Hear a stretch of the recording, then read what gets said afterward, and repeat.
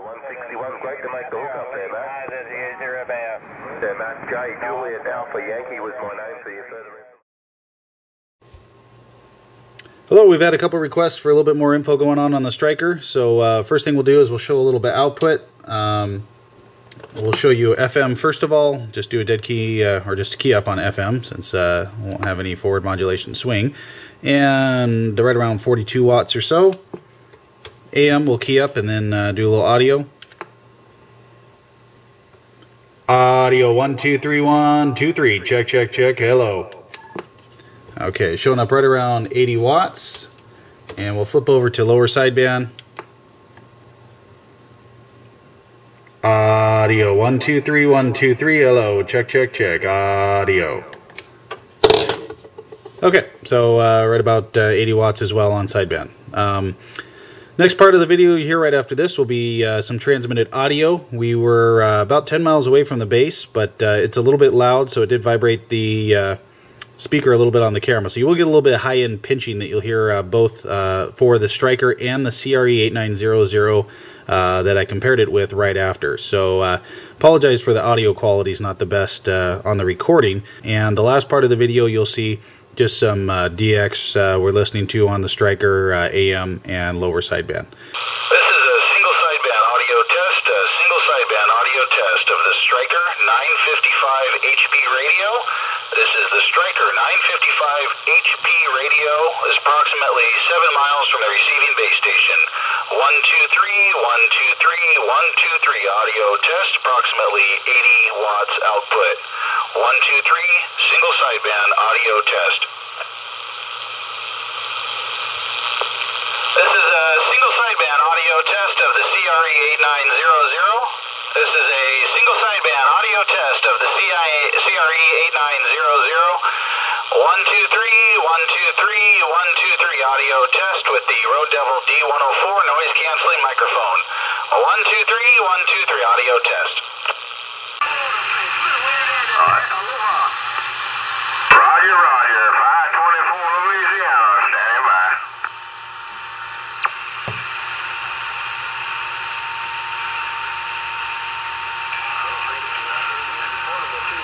Sounded good in Orlando, was it?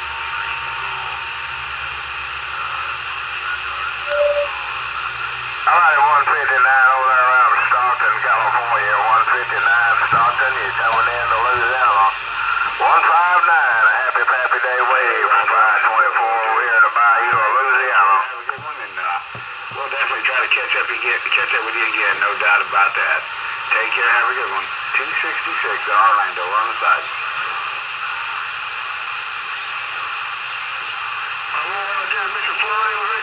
266 Orlando, just maybe get too much per week.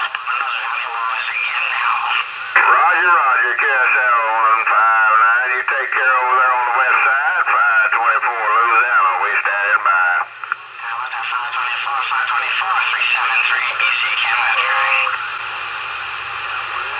Oh, it is. Ain't no doubt about that, man. It's right on the money.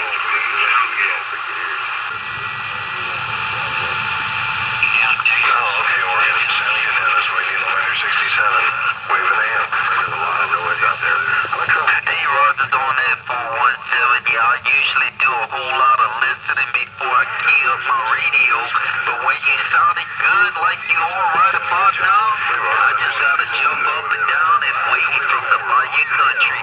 Have a good one, I'ma get on out the way, let the good times roll from that wet and wild bayou country. 8417, have a good pappy day coming up, and we'll catch you later. 664 clear, bud.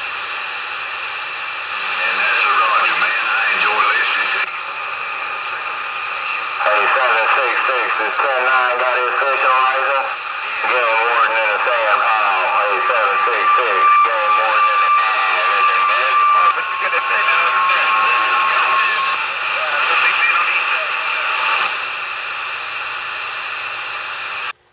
Hi everyone, this is CBRadiomagazine.com and we're going to show you the Stryker 955HP software. It is very similar in many respects to the software for the CRE-8900 and the Alpha Max. There are some small differences though. First of all, you'd install your software, install your drivers, you'd hook up your radio, you'd turn it on, it should discover it, you'd go into program, you can do read from radio, and it'll download all the frequencies that are on the radio, and they will show up in this channel information option. It's got a VFO option here, and then the regular standard frequencies. In there you can enter and change frequencies. There's the tone control here, which isn't going to be involved in this radio since it doesn't have the board in there. But anyway, that's got some different options. You can set up which Roger beep to use on which frequency, stuff like that. Options and features, you can go in, turn on your automatic squelch, SWR, DC protect, Roger beep. You can actually change the starting display that's on the radio, so it says SR-955HP. You can go in here and change it to whatever you want it. You can change the numbers, and so that is alterable. You can do your timeout timer, fine tune, course clarifier. All these different types of options are available, just like they are on the radio. These are mostly all the same. The ones that aren't on the radio to make adjustments to is you can change your SWR protect value. You can put this down low and say if my SWR goes over 2.0, stop it from transmitting, the radio from transmitting. Same thing with the voltage. You can say if my voltage goes below 9.5 or goes over 14.8, so you can set it up that way. So that's where you can make those changes, just like the CRE-8900. Here is the Roger beep menu. Now this is different than the other radios we've done. In here you can actually go in and change the tones. There's multiple tone options in here, and the radio comes with 5 tones. You can go in and you can pick how many times to recycle the tone. You can, I'm guessing that how many times to repeat it. You can pick the frequency of the tone, anywhere between 400 Hertz and up to 2550 Hertz. You can pick the length in milliseconds, so you can make it a really long tone. See, and here it shows you a description of what it's going to look like. So it's going, man, right? And you can go and add multiple tones, so you can really alter this. And you see I shorten the tone length. So lots of cool stuff you can do there. And you see here the frequency drop down. And if you are into Roger beeps, like those guys south of the border, this might be the thing that you'd be into. So that's where that would be. There's some reset information here, local information, embedded message, stuff like that. So really that's the software. Again, it's fairly simple to use. It's a lot like the CRE software was. The customizable Roger beeps, I did have people ask me about that, and yes, it does look like the option is there to customize those. So that's a quick video on the software for the Stryker SR-955HP.